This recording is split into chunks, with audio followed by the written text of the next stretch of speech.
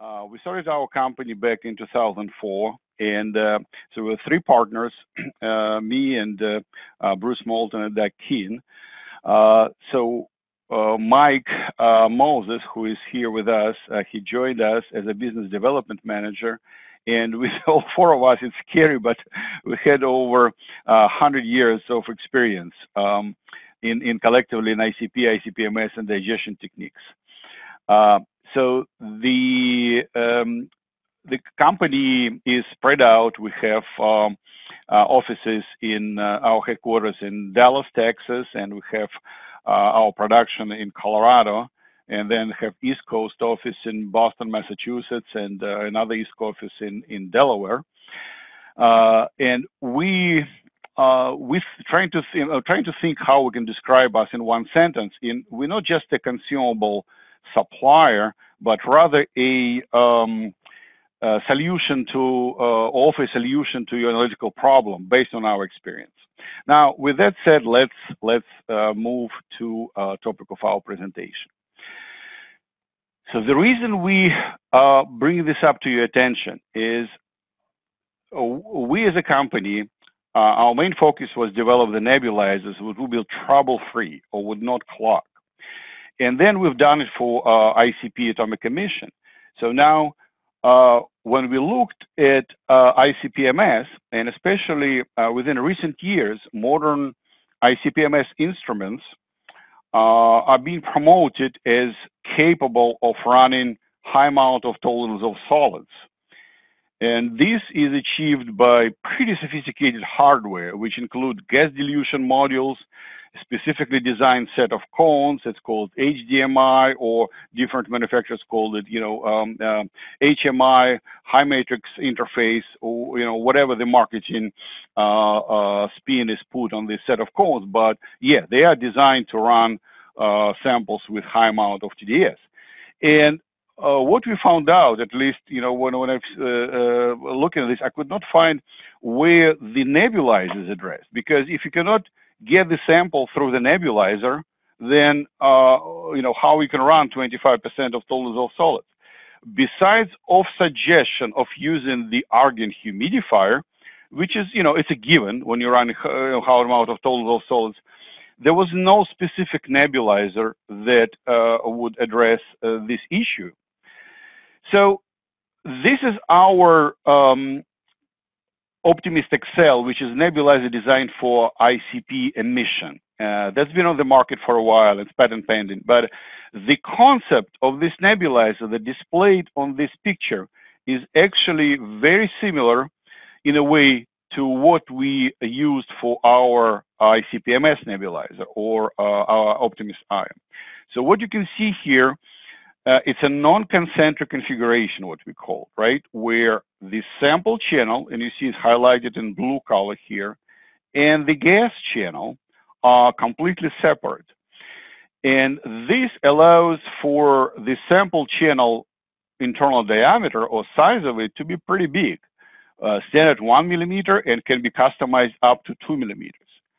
So when you start to run it, this diagram, a very simplistic diagram, shows you why this nebulizer can handle particles and would not clog.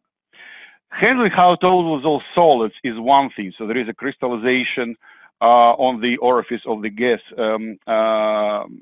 channel, but the nebulizers clog also from particulates.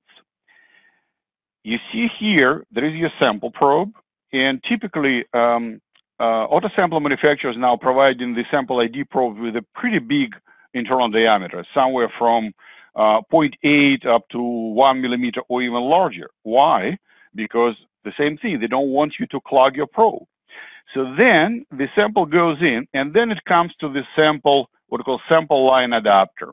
Something that connects, it probably goes from your peristaltic pump to the nebulizer, to the back of the nebulizer.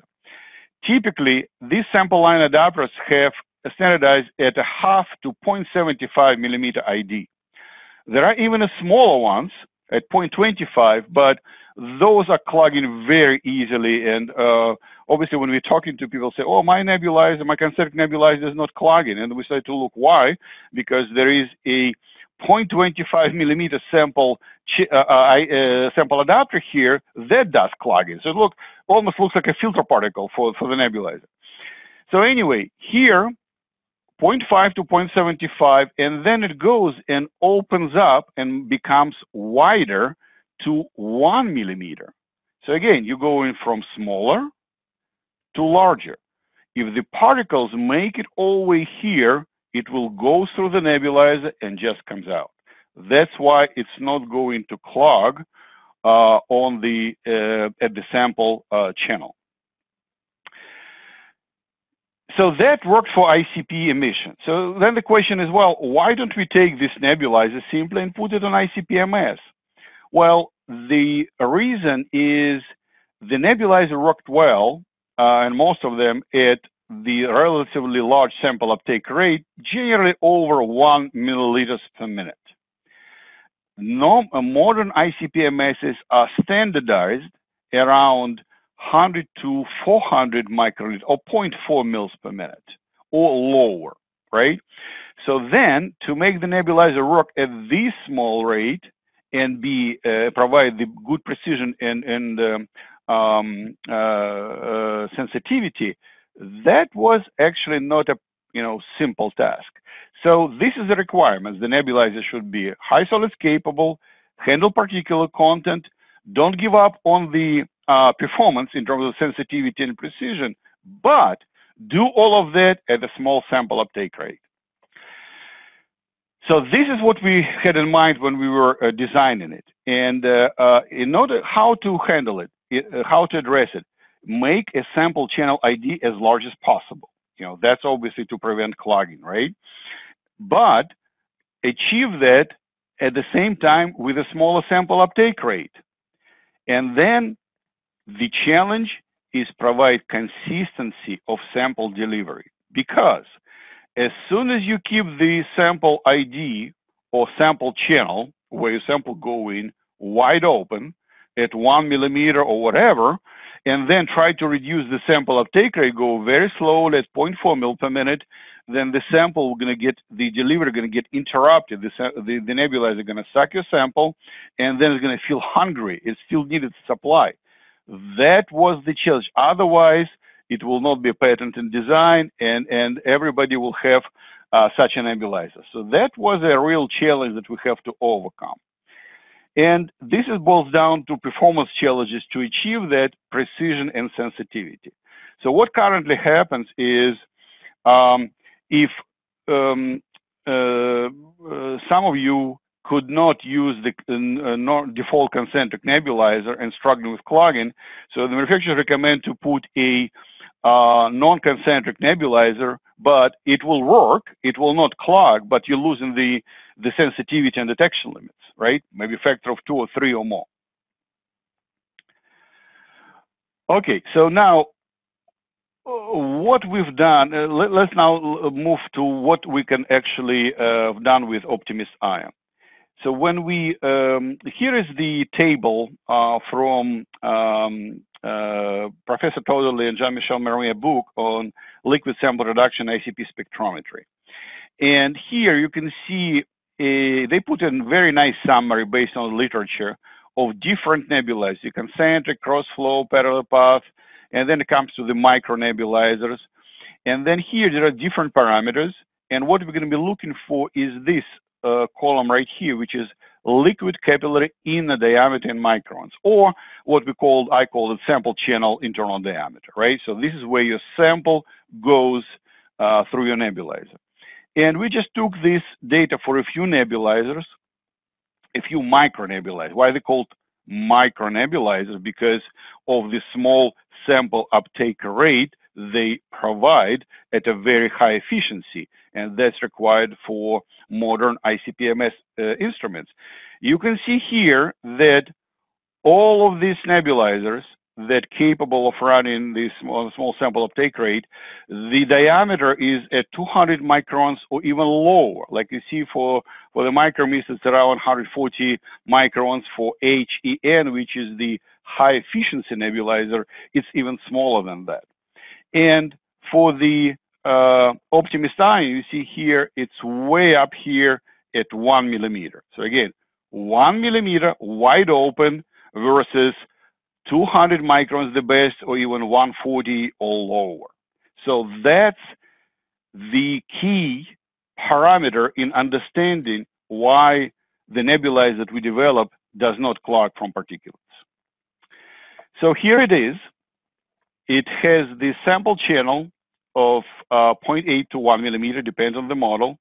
Again, the same philosophy or configuration where the gas and sample are separated. And yeah, the nebulizer is patent pending. So here is the closer shot. We just, if you look back, right? So we take this part and flip it 180 degrees. So here the sample is on top, gas on the bottom. Here is vice versa, just for it was more convenient to show. So the sample is highlighted in blue, and the actual difference, or it may be in the scale. So you see the width of this blue bar, if you will, that shows how big the sample channel is, and of course the gas channel is pretty small. By the way, one thing that needs to be mentioned, that the diameter of the gas channel on our nebulizer is actually bigger than the sample channel ID on the other concentric nebulizers. So believe it or not. All right, so let's move. Then we put it, on the instrument, and that's one of the setup on Agilent ICP that you have adapter. This is the nebulizer set up there, Optimist Ion. This is an example of another instrument that's Thermo ICPRQ, where it's cyclonic spray chamber. You see here, in both cases, the black box here is Peltier cooler. And then on Agilent, it is Scott double pass spray chamber that's hidden behind that. And here it is cyclonic. You'll see the door on this right picture here, the door of the Peltier cooler is open, and you can see the spray chamber, and you can see the tip of the Optimist Ion going into the spray chamber. So just to show you an example how it is set up. So then we said, we'll look at the performance. Like, well, one thing is to make the sample channel ID bigger, as we said, and handle particulates, but the proof is in the pudding, right? How the nebulizer performs in general. So what we've done is we picked up one of the default concentric nebulizers that offered by major ICPMS manufacturers. We will not refer to the manufacturers, so not to offend anyone. So it's just a general concentric nebulizer that's used on many ICPMSs. And used, it's called, as an industry standard or not industry standard. Well, maybe it's the time to change the industry standard. But anyway, so you can see here the comparison. The orange bar is the sensitivity for different elements on ion, Optimist Ion, and the blue bar on the concentric nebulizer. Some of this a little bit lower, some of it higher, but it's in the ballpark. So I would say it's about the same, right? So that's on the different ICPMS instrument, we did a comparison also, apples to apples between concentric and ion. Again, the blue bar is Optimist Ion, the orange is the concentric nebulizer. And overall, you can see they are about the same. I would say within 10% plus minus, depending on the element. So the sensitivity is comparable. That's what we see from this data. And here is the precision comparison. Again, the Optimist Ion versus concentric. I wouldn't put, would hold it against the concentric nebulizer that like a blue bar here is higher than on the Optimist Ion. It maybe was particular measurement or particular instrument, but what we should focus on is, you see here number one, right? So the precision is around 0.4%, which is great for both nebulizers, and that's what again the main conclusion we have to take from this slide. So the precision of optimist ion and one of the best concentric nebulizers is comparable. I guess that's what it shows. Then we look at what other parameters ICPMS users are looking for is double oxide and double charge ratio. You can see here that's on one instrument that was done for barium oxide, which is not quite typical, use barium, but that's one of the instrument manufacturers are choosing. So you can see here the oxide ratio is actually pretty low because I think was the cool spray chamber was used with Scott double pass, and here the double charge is below 2%, and so it's slightly lower than concentric, but I can say overall it's about the same. So here the same comparison for the on the different ICPMS instrument, and this was done with cerium. I didn't put it on the slide as explanation, but I should put it. It's a cerium oxide and cerium double charge. After the tuning is about the same.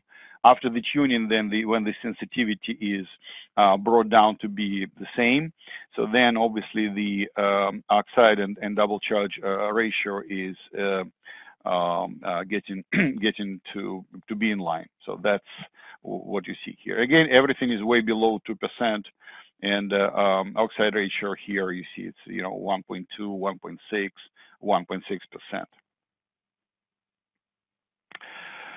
Here's just shots of some calibration curves that we've done. So everything looks normal here. Okay, and then we come into the point. Okay, we saw the performance, right? So the performance is comparable to default concentric nebulizers on the market. Now the question is, well, we can say all day long it has a large sample ID, but how can we show that it can handle the particles? So this is what we decided to do. We get with our one of our customers' lab, and thank you them for cooperation. So they're running ceramics, and we created a slurry using this zirconium silicate powder. It's a pretty exotic material to run, but that was there was no particular reason. It was just what was available in the lab.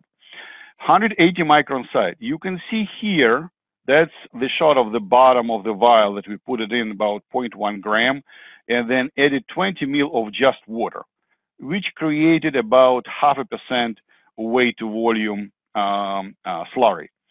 You can see here it's almost look like a sand. And then on the next couple of slides, you will see some video shots how this first is getting agitated and then introduced into the nebulizer. So we put it in the vial, put it on the magnetic stir, and then, so here we go, the magnetic stir is working. You see, it takes a while before the particles is getting in the kind of suspended state, because zirconium is, it's a pretty heavy. So maybe, if you use aluminum oxide or silicon dioxide, it would be looking pretty milky and pretty, heavily. But you see that you see the vortex and how the slurries are generated. So then, we started to pump it. So in order to pump it into the nebulizer, we have to actually replace the sample line adapter that normally has 0.75 millimeter ID. We replace it with one that has 1 millimeter internal diameter that normally used for slurries, because as soon as we start to pump this slurry through 0.75, it was clogging right before it gets gotten into the nebulizer. So we have to put almost a slurry adapter in order to get it run. So also, since we did not use a wetting agent, normally it might be Triton X or something like that, that normally used to run slurries. You see here a shot of a packet of the particles. So they kind of, brought together and packaged in the segment, and that would be even worst case scenario because they were not spread out. So that was a real, getting this nebulizer, putting this nebulizer through the hoops. So here is the video that I can see. So here is the chunk of slurry, and then you can see, I'll start the video, you can see how it starts to move. See, it's moving one, going through the nebulizer, then the next one appears. so that it keep going. It's moving, so that's why there is no blockages here. It still keep going. That's a smaller one going through the nebulizer. Now it's gonna circle again. That's just video repeats. Next segment, and one more. Yeah. All right, going here. Okay. So now that's how the spray chamber looked like after all this abuse that we did to this poor nebulizer. You know, obviously, none of us in a good mind is not going to do it on ICPMS, but this is just for for us to test what this nebulizer can do, so that we can share with you its capabilities. Now coming to final point, final part of our presentation. Yeah, what we're thinking about, what applications this nebulizer can be used on. Obviously, any simple samples, drinking waters, or you name it, something that you currently running, experiencing or non-experiencing, obviously is going to be covered. But where people, again, by just talking to you, this is what we learned, and probably going to learn obviously more when we get this product to the market. But this is what we learned.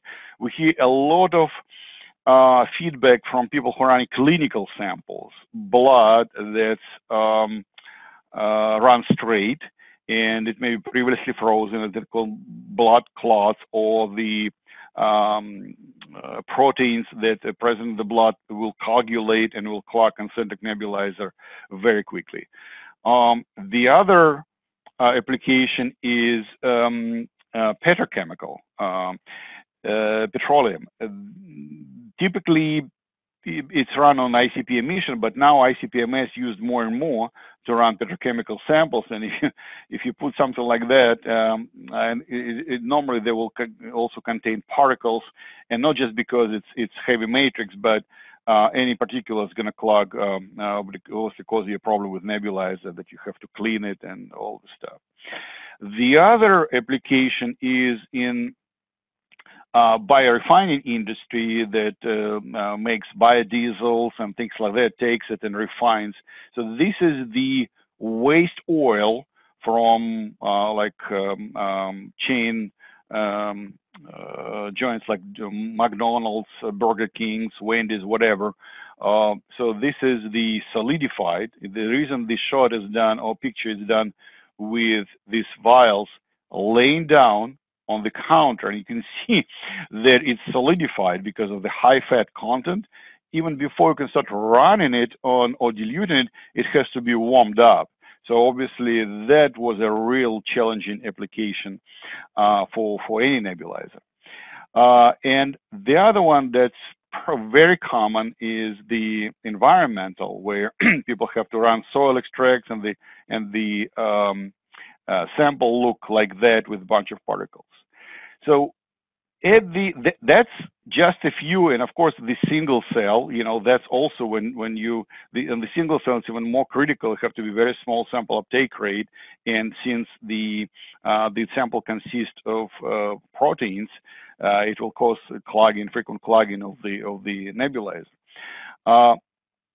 One of the things that we simply highlight in the title of the presentation is low maintenance, right? Increase the productivity.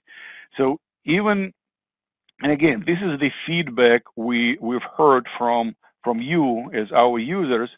Running concentric nebulizer works well for different type of samples, but you have to maintain it constantly. You have to clean it. You have to use the syringes, expensive, to purge it, clean it on a daily basis. This nebulizer we expect, you might not going to touch for a week or even more. So just put it in, and then, but the maintenance will be significantly reduced, again, because of the way it's designed and size of the sample channel. As a summary, so developed nebulizer offers robust, and with a robust, it's a reliable handling of samples with high particulate and high TDS or high salts without clogging. But at the same time, as I mentioned to you at the beginning of the presentation, there are this is what people are currently running.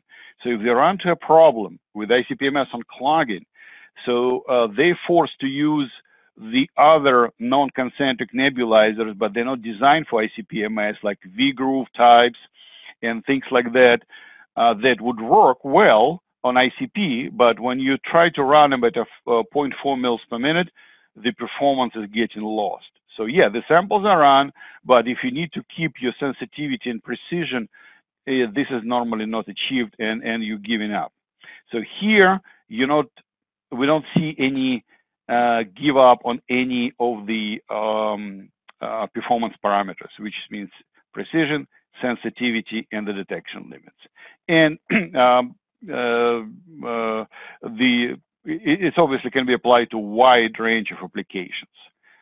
Clinical, environmental, petrochem, as anything that not mentioned here, industrial, whatever, anything that you run into a problem with or have to do more maintenance that needed, that this nebulizer should help you with that. Well, I wanted to thank you for sharing this time with us. I know you're busy, and during this pandemic, now this is our first experience also running this remotely at PITTCON.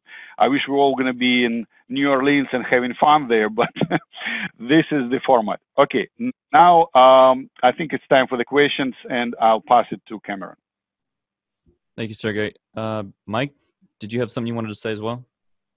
Yeah, I just wanted to thank everyone for coming. As Sergey mentioned in the beginning, there's, obviously we want you to think of TSP as a one-stop shop for ICP, but beyond that, we really want you to think of us as a solutions provider. It's very hard to find places to go where you have application issues or ICP questions, and we want you to think of us as a place you can go for consultation, and we can really help you kind of work through things like that.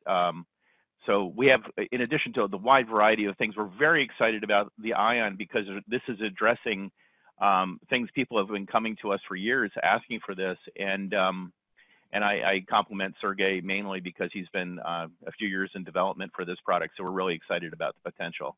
We hope you'll contact us about it. Thanks a lot.